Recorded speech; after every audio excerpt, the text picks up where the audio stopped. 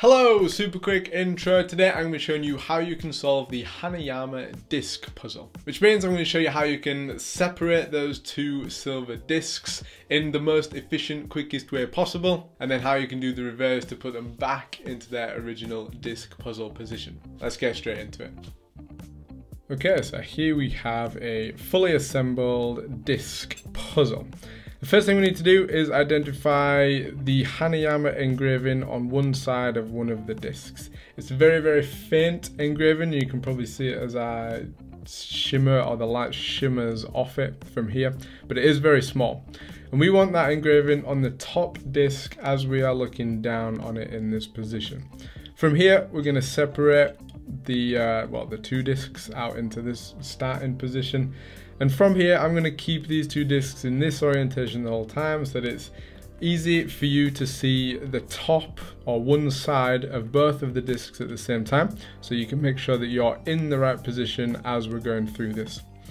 So from here, we're going to start off with an anti-clockwise turn on the left disc.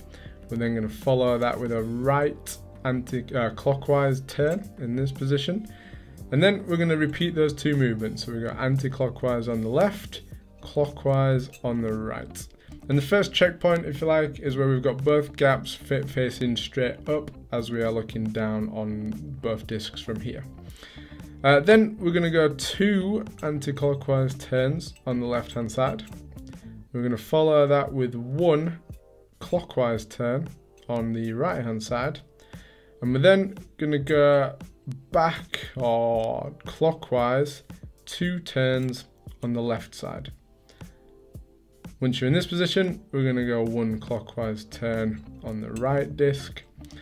From here, we just need to go one more turn clockwise on the left, and this is sort of like checkpoint number 2 before we get it apart. So we're past the halfway stage now, and these are where we should have the gaps on both discs. Once we're in this position, we're going to go two anti-clockwise turns on the right hand side.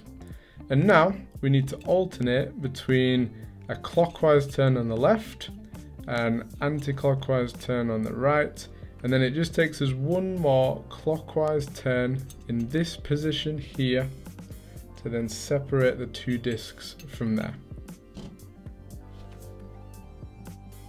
And for putting the discs back together, first of all, orientation wise, we're going to do it in the same way. We're going to have the disc with the Hanayama engraving. First of all, the engraving is going to be facing up the whole time, and it's also going to be in this orientation relative to where the long gap is.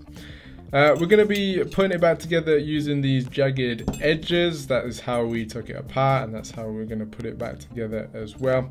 Now, it is possible to get them back together in this way, or the wrong way around. So make sure that when you are putting it back together, we're in this orientation here. So the gaps, if you like, are sort of running parallel with each other in this position in here.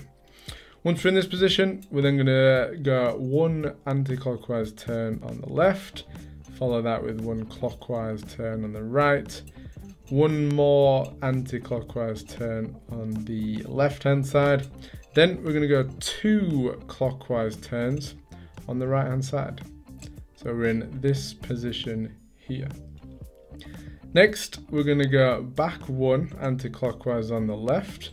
We're going to go back one anti-clockwise on the right, and then we're going to go two anti-clockwise turns on the left hand side until we're in this position here. Then we go anti-clockwise once on the right, and then we follow that with two clockwise turns on the left hand side, so that we end up back in this position with both of the gaps facing up as we're looking down on it from here. From here, we just need to go one anti-clockwise on the right, one clockwise on the left, and repeat those two moves and we're back together. So we've got anti-clockwise on the right, clockwise on the left, and we can reassemble the disc puzzle just like that.